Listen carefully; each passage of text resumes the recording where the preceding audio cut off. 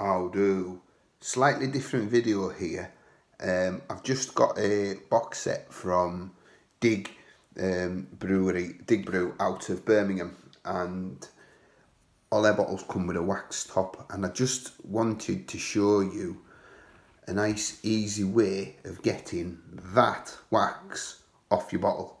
Because if you get a bar blade or a bottle opener and you go at it, as you can see there, that isn't going to make any inroad into it and trying to get it open.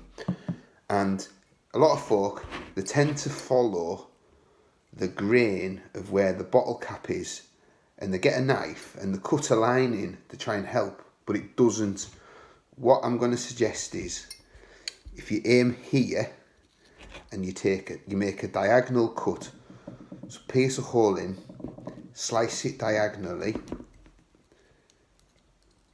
and come in like that.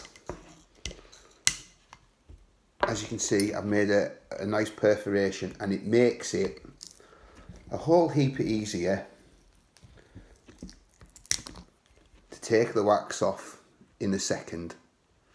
So there you go. There's a quick tip in how to get the wax off a beer bottle. It's not rocket science, but it took me years to learn how to do that. So there you go. Pro tip. On to the next one.